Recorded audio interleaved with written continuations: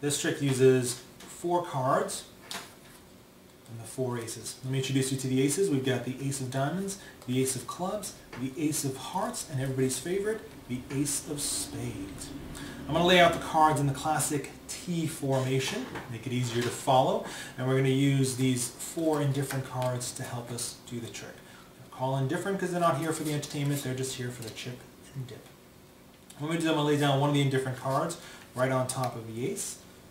Take an ace and just put that right in the center amongst these indifferent cards, and all I do is I just wave, and the ace vanishes from this pile and appears right over here with the other ace. I'll do it again. Take another indifferent card, put that on top of the ace. Take another ace, put that amongst the indifferent cards, and I just wave, just like that.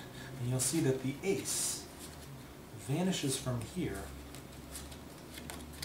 and it appears right over here with the other aces. Now we have the ace of hearts left over. There's the ace of hearts. It's not going to go over here. It's going to go right over here. And we're going to take another indifferent card, lay that right over here, and all I do is I just take the ace, put that in the center, give it a wave from way over here, and then the ace vanishes from amongst the indifferent cards and it appears right over here with the other 4 aces. And that is called jazz aces.